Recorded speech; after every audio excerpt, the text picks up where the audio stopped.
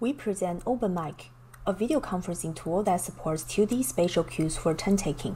Turn-taking describes the flow of participation among speakers in a conversation over time. We can imagine two speakers alternating their speaking turns with each other. However, multi-party conversational structure is much more complicated. When a third speaker is introduced, the next turn is no longer guaranteed to be a specific non-speaker. For example, this user can either talk to a user or address someone's point, or speak to the whole group. What made it even more challenging in remote meetings is that current video conferencing systems lack the support of subtle visual cues, such as someone wanting a turn at talk or whether other group members is paying attention to a potential bid to talk. There were some media-space work utilizing some proximity cues such as head turning and directional gaze cues to support turn-taking. However, such systems require specialized equipment, which is not desirable in the current trend of remote work that relies on everyday devices, such as laptops. What is most close to our work is the 2D virtual spaces that support proximity cues. For example, gather towns support users to form a group based on their distances. Such 2D virtual spaces were used mostly for leave-taking and approaching to improve user experiences into and out of conversations.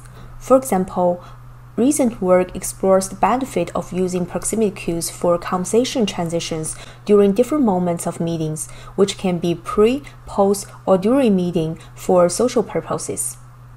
Though there's work that utilizes proximity cues to support conversation transitions, there is a need for understanding proximity metaphors in a focus group for turn-taking needs.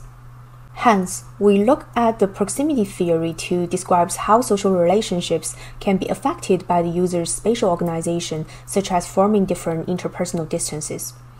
We draw two notions from the proximity theory to design new mechanisms for turn-taking in multi-party remote meetings. First is support fixed and semi-fixed feature space. We are in a material world. The fixed and semi-fixed feature space describe how furniture and built space can help and take part in our opportunities to enact our social relationships. For instance, rearranging tables can affect how people have conversations around them.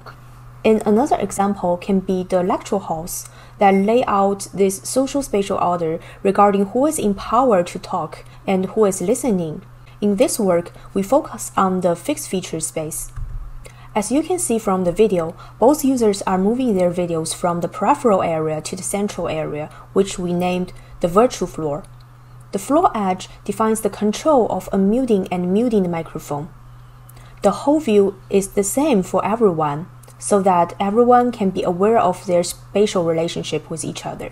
The virtual floor presents our first interaction concept that as it serves as the fixed feature space for users to be aware of others' intention to talk and define a boundary for managing conversations. We have this open floor area where users can join it freely by moving their video on and off the floor to take speaking turns.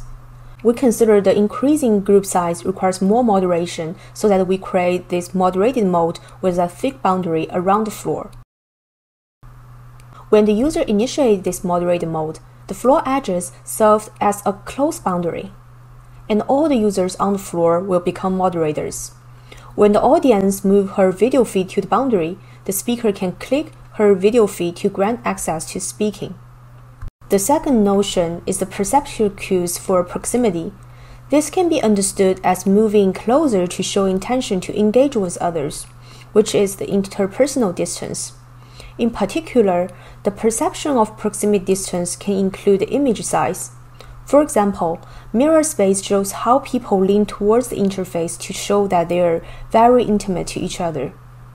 Hence, we designed the Malleable Mirrors, where we simultaneously transform the position and scale of the video feed when the user is on the floor. The Malleable Mirror can also be reshaped when the user moves from on-floor to off-floor. Here, when the user is off-floor, we want to maximize the view of the participant's face and minimize the space to the periphery of the floor. And the rectangular shape is supported for conveying hand gestures for speakers. Moreover, we support users to rehearse their behavior without being observed by others. For example, if this user drags his video feed without a mouse up event, others will not see his behavior. We want to understand in study is how people will use virtual floor and malleable mirrors to interact with each other and how these features enable novel turn-taking behaviors. We conducted studies in 4-person group and 8-person group. The 8-person group will first break out into 2 4-person groups, and they will have some warm-up tasks and a survival task where they need to share their own choices with the share screens and negotiate and collaborate with their remote peers. And the 2 4-person groups will later convene to an 8-person group and present their group choices to another group. And there would be a Q&A session where the audience group could ask questions. Here, I present several key findings of the study. The first set of findings is about the use of virtual floor. Participants were aware of their personal space when on the floor. As you can see from the figure, when the user is switching from off-floor to on-floor, their behavior is that they will move to the space first and reserve their video there temporarily without going further. During the focus group interview, users mentioned that they consider the floor as an open space for more people so that they can leave spaces for others. In contrast, when off the virtual floor, we observed that the participants tended to stay at the initial entrance position, and sometimes some of them will overlap with each other without noticing. They did not move their video feeds unless they intended to take turns on the floor. During the focus group interview, they mentioned that they would like taking seats in the dimmed area or around it, which may indicate that the structured video placement like Zoom might be suitable for audiences. However, they appreciate the flexibility of OpenMic's unstructured video placement when it came to taking turns, allowing them to resize and reposition their video. The group size may affect the use of floor boundary. In 4-person groups, participants keep themselves on the boundary and maintain the conversation flow for a long time. While in the 8-person group, they kept entering and leaving the floor to actively engage in the conversation. During the focus group interview, a participant mentioned that his interpretation of the space in the 8-person group is like standing up in the classroom. The second set of findings is about utilizing malleable mirrors to enact turn-taking behaviors. First, users use relative position for turn-taking. Off-floor participants took the floor using the shortest path to the virtual floor. This shows a turn-taking pattern where audiences reversely adjust the whole presenter group via the boundary of the virtual floor. In contrast, 2 participants moved to the boundary in close relation to someone to address the person. This shows the difference between addressing the group and addressing the individual. Resizing the video can also convey the intent to hand over the floor.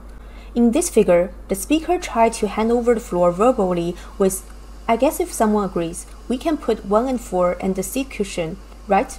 That will work?" And other group members responded by nodding their heads. To reinforce his intention, the speaker moved closer to the center of the floor and enlarged his video feed, saying, "Yeah? Or I will just put it in the sheet." Other group members started to enter the virtual floor and contribute their ideas.